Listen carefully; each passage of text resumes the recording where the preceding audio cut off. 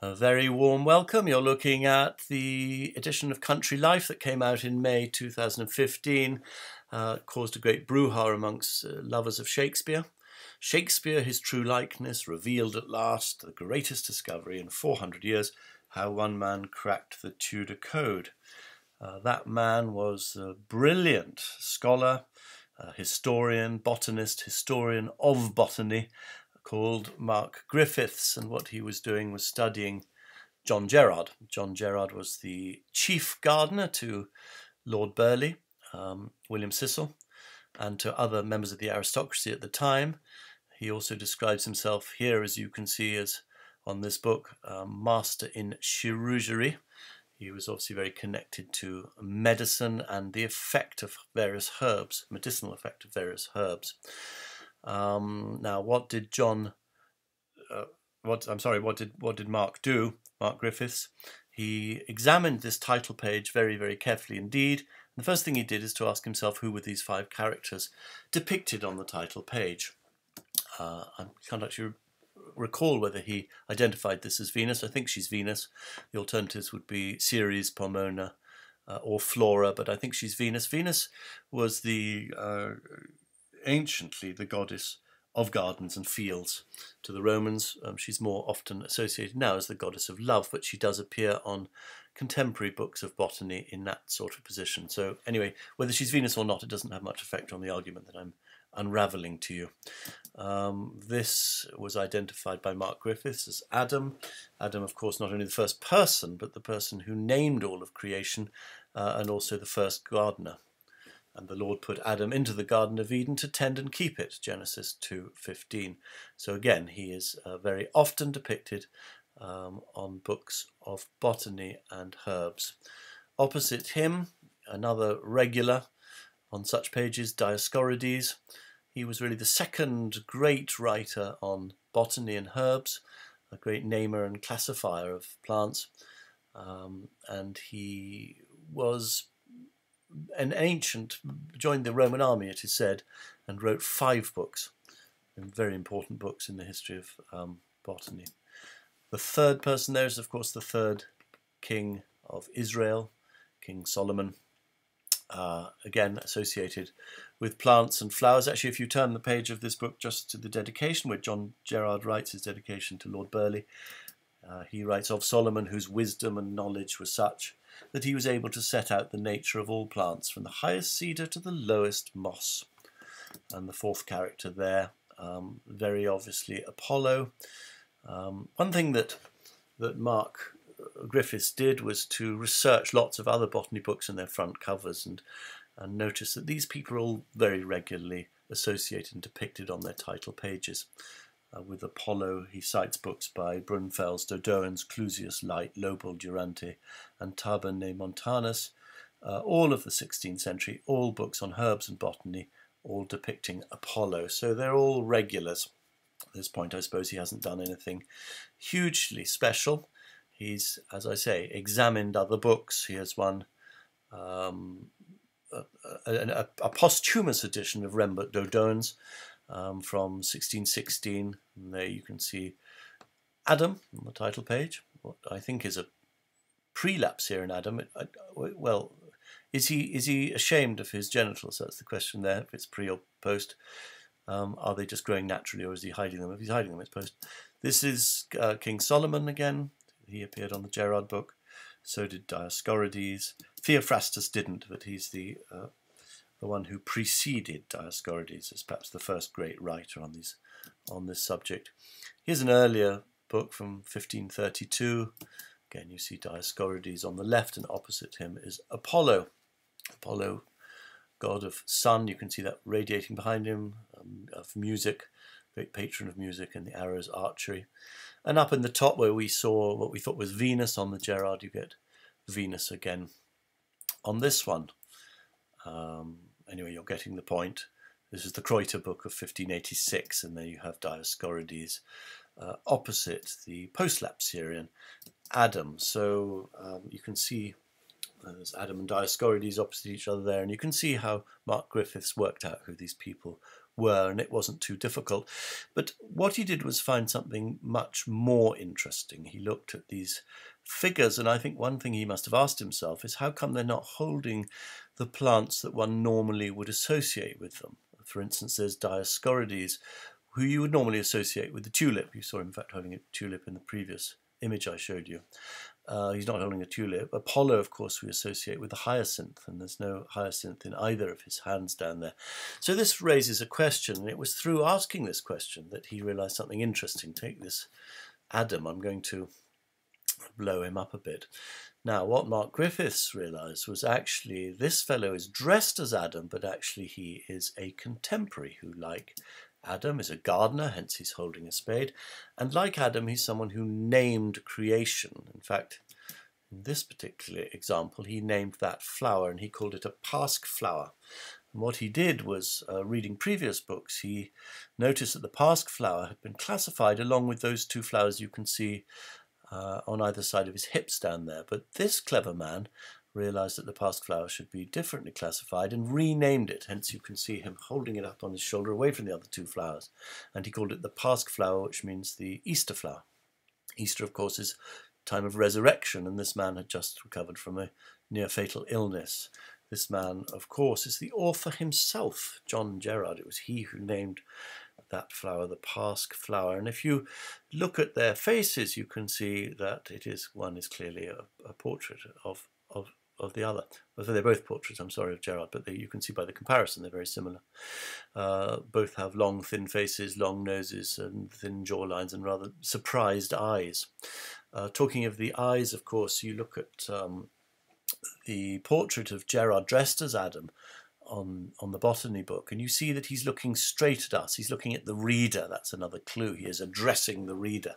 He is therefore the author. Like Adam, he is the originator, but here he's the author, and he addresses the reader just as he does in the rest of the book by writing directly to them or for them. There's another little clue, actually, that Mark Griffiths didn't spot. If you look at the Dioscorides figure to the right there, you'll see that he's facing Gerard, and he's pointing with the index finger of his left hand. He's pointing to Gerard's coat of arms. So it's as though he's saying, that person over there who you think at an easy glance is Adam, look carefully, he's actually my friend, John Gerard. Sorry, I've given something away accidentally there, because we don't know he's his friend, but what Mark Griffiths did was to ascertain that indeed he was, and that this was following a pattern, that this Dioscorides was also a contemporary. And again, the way he did it was to look at what he's holding. So yes, he's holding a book. He's obviously an author. He's a writer. And he is also a namer of plants. And he named this plant Corona Imperialis, which means imperial crown. He was a servant, actually, of the Holy Roman Emperor, and he was indeed a friend of John Gerard and a great supporter of his in this book. He shared great communication with him and sent him samples, etc., etc. And he was the great Flemish botanist Rembert Dodoens. And if you pull up some pictures of Dodoens, you see at a glance that it clearly is a very carefully done portrait of Dodoens. So we seem to have a pattern going here.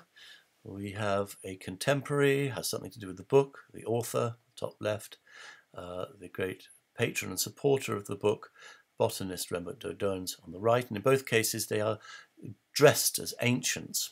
So what Mark Griffiths did was to continue researching this to see how the pattern unfolded, and of course to look at Solomon, the wise, the just, the fair Solomon. Could this be a wise, just contemporary who's dressed up as Solomon?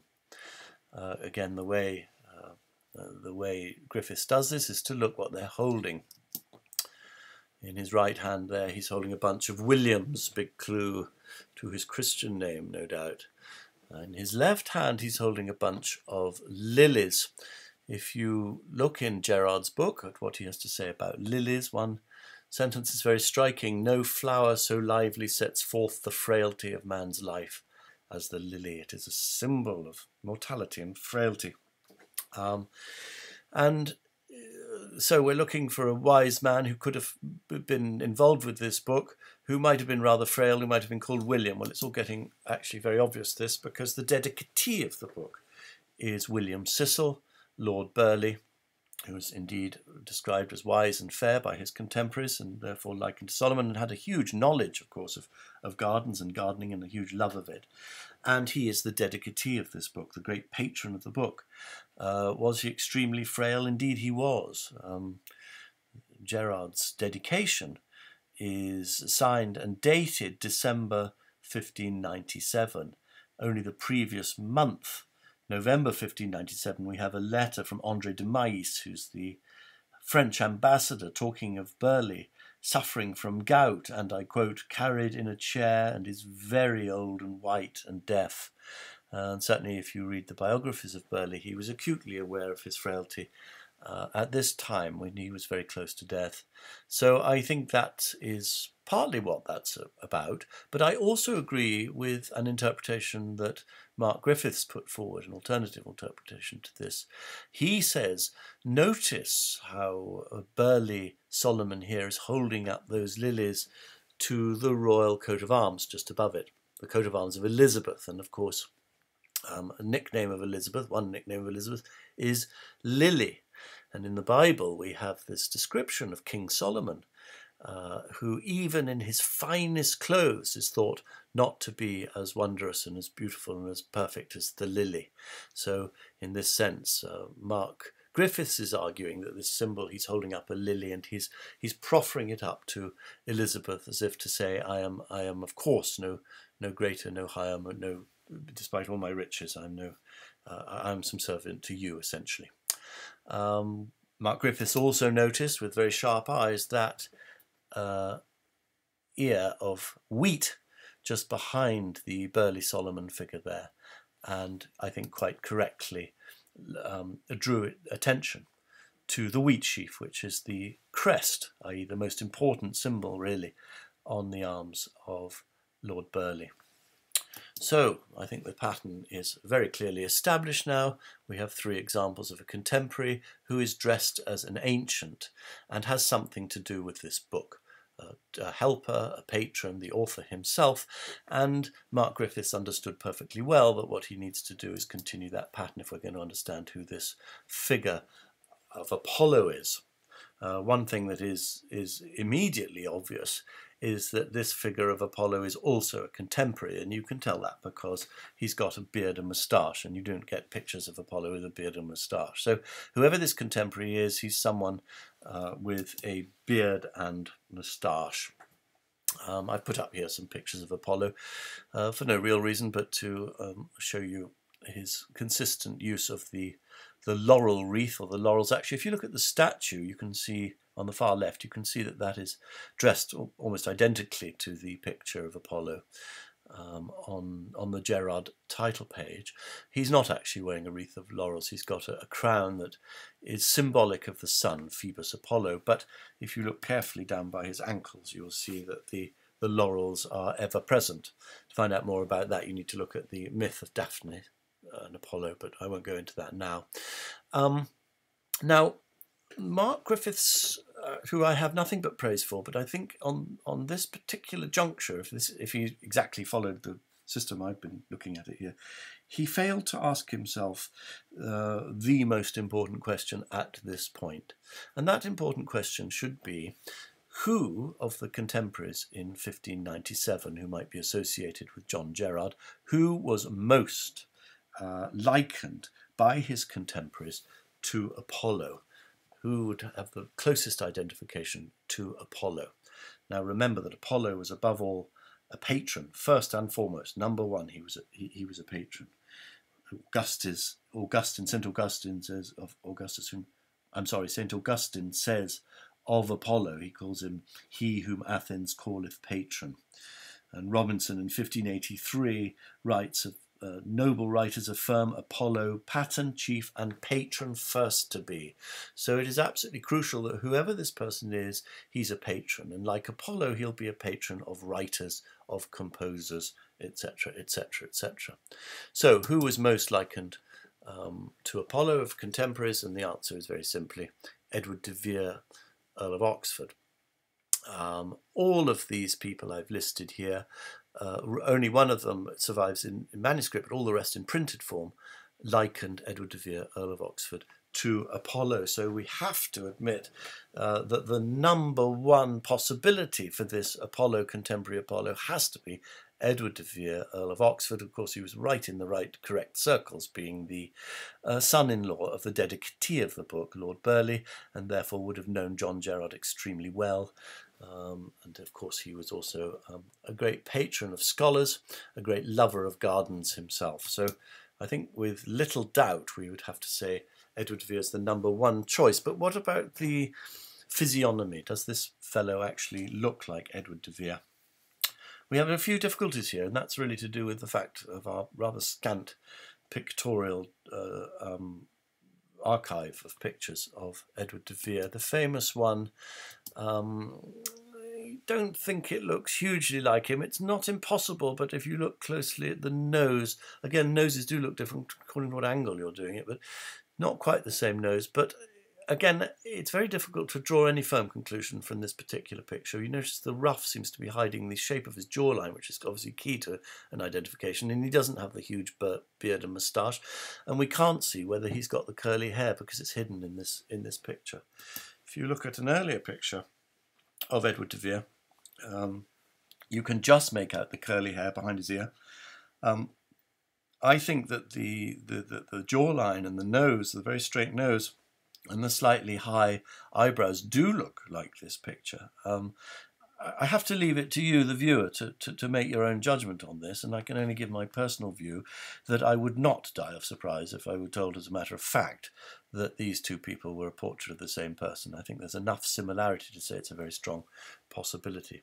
What is remarkable, I think, is the similarity between the picture on the title page of the botany book and this portrait by Hilliard. The portrait, we can argue about who sits in this portrait because Hilliard doesn't tell us, but what we can't argue about is the type of person he was. He's a courtier, we can see that. We can see also that he is a poet. He's holding the hand of Apollo. He has Argus eyes on his hatband, and of course feathers representing the winged Mercury. Remember that Oxford is described as winged like to Mercury by his contemporary, Gabriel Harvey. A very good scholar who's called Gary Goldstein has written a whole piece on this, saying that arguing that this is indeed the Earl of Oxford, a portrait of the Earl of Oxford. I mean, who would be a great courtier poet in 1588 depicted by Hilliard? Can't be Philip Sidney, obviously he's dead by then. Can't be Spencer because he's in Ireland and Hilliard's in London. It really looks very firmly as that it is Oxford, and that curly hair also ties into a very early picture of Oxford in 1572 at Windsor Castle. Sorry, I haven't got that here. What I have got here, which I think is really interesting, is this. What, you cry, I hear you all shout. Why are you showing me this? This is 1740. It's a statue, supposedly of William Shakespeare, erected as a monument to him in Westminster Abbey. Now, those of you who have seen my presentation, which is on this channel, called Where is Shakespeare Really Buried, will know that whoever made this monument deliberately placed it upon the very spot where Edward de Vere is buried.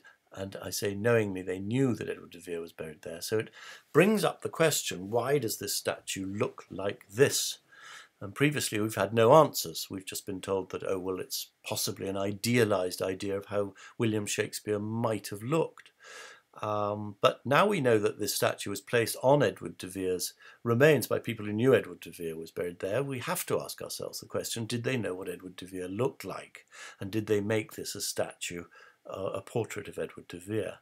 All I can say at this stage is there is clearly a remarkable similarity between this statue and the portrait of Apollo, the patron Apollo, the contemporary, who seems to be Edward de Vere, on Gerarde's book.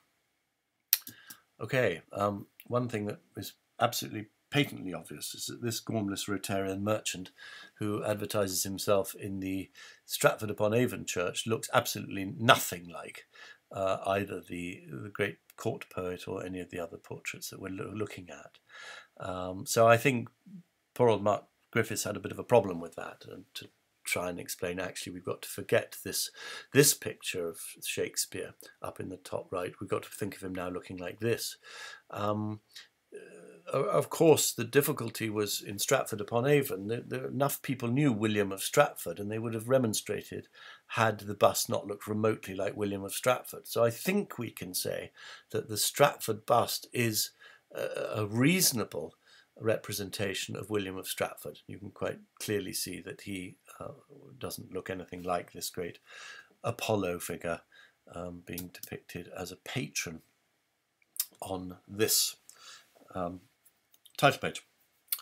Okay, now let us not forget the great trick that that Mark Griffiths played, and that was to identify the contemporary by looking at what they're holding. So let's just have a look carefully at this Apollo Oxford figure and see what he's holding. In his left hand, he's holding a cob of maize, or what sweet corn sometimes called.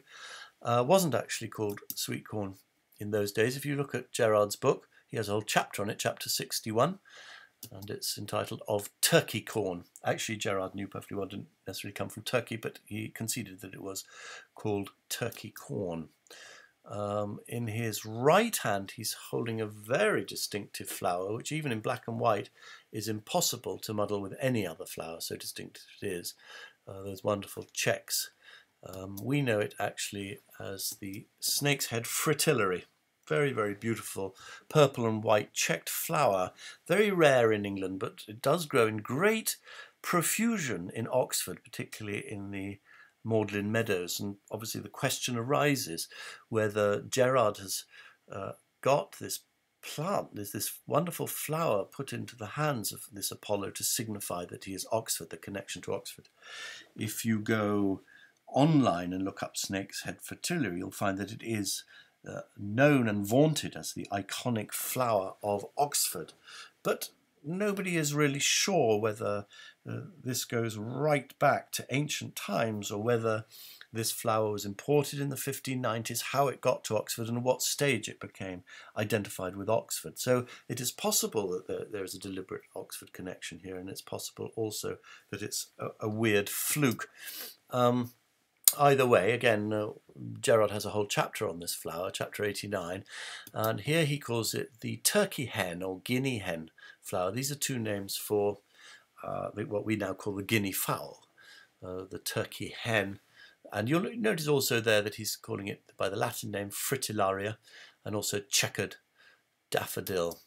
So turkey hen flower, turkey corn, what have these got to do with the Earl of Oxford? Now, to answer this question, I'm going to have to take you back to have another look at the whole page. Now, you'll remember that I mentioned the importance of the direction that John Gerarde as Adam was facing, and also the direction in which Rembert de Doens, who's clothed as Dioscorides, it's important where they're looking. These are the sort of tiny details that the Tudors love to be involved with. Can you see anything odd about Oxford in the way he's comporting himself? I think you can. I think it's pretty obvious that something very, very odd is going on with Oxford, and he's facing, essentially, he's facing the wrong way. If I flip the image like that, you see at once that that looks exactly how the title page should look. You've got all four of them essentially looking into the middle in praise of the title of the book. You've got Gerarde as Adam and Rembert de Doens, who are holding out flowers close to their face, but they're holding them out in the margins so that they're all essentially looking inwards and looking towards each other. And this is how the figure of Oxford as Apollo should look. Quite obviously, it's symmetrical and sensible. So we have to ask ourselves a question. Why is he like that? This is not a question that Mark Griffiths asked himself, Mark Griffiths, for all his brilliance and wondrousness, he's not a great student of Shakespeare. I think he may be becoming one now he's made this discovery. But so he is a Stratfordianist, and it hasn't occurred to him that something very interesting is going on here. Oxford, you can see, dressed as Apollo, is looking away, and not only is he looking away, is he's holding up that huge flower so that it is masking his face, so that the other characters, his father-in-law there and John Gerarde and Dodoens, they can't see his face. It is hidden. Now, it is very obvious why it's hidden to an Oxfordian, because Oxfordians all know perfectly well that the Earl of Oxford was what is known as a concealed poet. That is to say, he hid his name. He was also a concealed patron. It's not often discussed this, but it's a very important point. We hear Thomas Coriat, who writes about Oxford, saying that he doesn't like to be praised in poetry. He's very self-effacing. Nash dedicates a whole book to Oxford, but instead of dedicating it to Oxford, he gives the dedicatee, he gives him a pseudonym. Have you ever heard such a thing? So even the patron is pseudonymized. We also find, of course, references by John Dee to Oxford as someone who greatly helped him, but where do you see any book by John Dee that's actually dedicated to Oxford? So there's quite a lot of evidence that he is a concealed patron, but he is also, of course, a concealed poet, and the contemporaries would have all known that. Certainly any contemporary who read Bodenham's book called Belvedere, which was published in 1600, would have read Bodenham talking about Oxford's works that are extant, which means published or publicly to be seen, extant among other honourable personages' writings.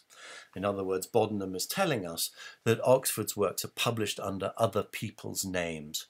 Well, we know that one of those names is William Shakespeare, but there were others. But the key point I'm trying to make here is that Oxford is a concealed poet, and that is what is being shown. Concealed patron, concealed poet. So if we're trying to find out the relevance of these plants he's holding, are we looking in the right direction? Do we actually need to look a little bit at the whole history of coyness, of naming poets and saying who they are? In their lifetimes, in that age, you'll find a lot of examples of people coyly not naming poets. Instead of saying Philip Sidney outright, you'll get a lot of his contemporaries calling him Astrophel, called Astrophel, of course, after the Astrophel and Stella sonnets that he wrote. So he's been called after a character in one of his works, just as Thomas Nash is known as Pierce, after Pierce Penniless that he wrote. Samuel Daniel is Rosamond, after the Complaint of Rosamond. Christopher Marlowe is called by his contemporaries Leander, after Hero and Leander. Edmund Spenser, Colin Clout, of course. Thomas Watson, Amintus. Michael Drayton, Roland. Henry Rosalie, I've done an upload about this, Diella, the author of the Diella sonnets. And William Shakespeare, Adon, or Adone. Now he's called Adone because Adone, of course, means Lord, but the other reason is, of course, it is a known and regular contraction of Adonis, and Shakespeare was the author of Venus and Adonis, the poem that made that name so famous. Here is the end of a poem about Narcissus, published in 1595 by someone called Thomas Edwards. And you can see he's discussing poets, and he talks of Diella, the author of the Diella sonnets. Rosalie, we know that. Rosamond, we know that's an allusion to Samuel Daniel. So we've gone through these. Amintus, that's Thomas Watson. Leander, that's Christopher Marlowe. And then he gets on to talk about Adone. Lord, yes, but Adonis. It's short for Adonis, and I have yet to come across a single scholar on any side of the authorship debate who disagrees that this is a reference to William Shakespeare, the author of Venus and Adonis, here described as Adone, but of course deftly masking, through a great trouble for Stratfordians, that deftly masking, not seen and not heard. In other words, he's a concealed poet behind a pseudonym. That's how he's masking. I think I've already shown you the joke about deaf ear, which is, of course, a joke on De Vere. So when we're seeing deftly masking through, again, it's a bit of a clue to De Vere. who wrote Venus and Adonis, and described as in purple robes. Only nobility were allowed to wear purple robes. Disdained, he's in disgrace in some sort of way. Amidst the centre of this clime, I have heard say doth remain. As I have heard say, gossip tells me, all subfusk under the cloak. I've heard that he's right in the centre of all these poets, this disgraced nobleman who's deftly masking through. Okay, I went into this because clearly we're going to ask ourselves, is it possible that the contemporary who is represented here is Adon, Lord, the author of Venus and Adonis? Now, if he is Adon, if he is Adonis, then yes, turkey corn makes a lot of sense. Adonis was the king of Cyprus, and to anyone in 1597 reading this book, they would have known perfectly well that Cyprus was one of the Turkish dominions, and Adonis would have been described, in fact, as a Turk. Funnily enough, there's another little coincidence, and I don't know if that's relevant, but Queen Elizabeth is said to have called the Earl of Oxford my Turk. Turning Turk is an expression meaning either falling away from your religion or just going a bit on the wild side, which certainly Oxford did. But we're sticking here to Adonis, and yes, Adonis would be described as Turkish by contemporaries then, and corn, yes, of course, Adonia, the great festival of the corn. Adonis was considered almost like the god of corn in the Adonia festival, always in his honour every year to hope to get ripe and good corn. So that's why he's holding that. The turkey hen flower at the top, again Turkey, that's a connection to Adonis, and most specifically it is a connection to the poem Venus and Adonis. And it's a very, very important climactical point. The chief symbol of that whole long poem culminates with a description of this very flower. Those of you who have read Venus and Adonis will know what happens, that the young Adonis gets bored in the, gets skewered in the groin by a wild boar and dies of it. And at the end of the poem we have, by this the boy that by her side lay killed was melted like a vapour from her sight, and in his blood that on the ground lay spilled a purple flower sprung up checked with white. Now this can only be, and I hadn't heard a botanist argue it, it can only be the turkey hen flower, the snake's head fritillary, famous flower of Oxford. I am going to tell you in a future upload, which I'm going to call Adon's Flower, and I'm going to show you exactly why Shakespeare broke away from his source, that's Ovid, who describes Adonis metamorphosing into an anemone. Why did Shakespeare break away from that and put this particular purple flower checkered with white? Why did he do it? There's a wonderfully clever reason why he did it, and I will do that in my next upload called Adon's Flower. Please watch out for it. But for the time now, I think what we're showing here very clearly is that, I hope clearly, that this character here is Adon. He's the hidden poet. So we've followed this system all the way through. From number 1 we had John Gerarde dressed up as Adam, Rembert de Dones dressed as Dioscorides. Number 3 was William Cecil dressed as dressed as Solomon, excuse me.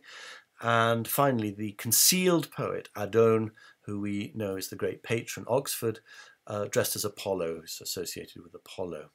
So this way we know that John Gerarde, who knew Oxford presumably very well indeed, was, along with all those other people I've been presenting on, totally aware that the Earl of Oxford was Adon, was the author of Venus and Adonis, which appeared for the first time in 1593 under the name of William Shakespeare.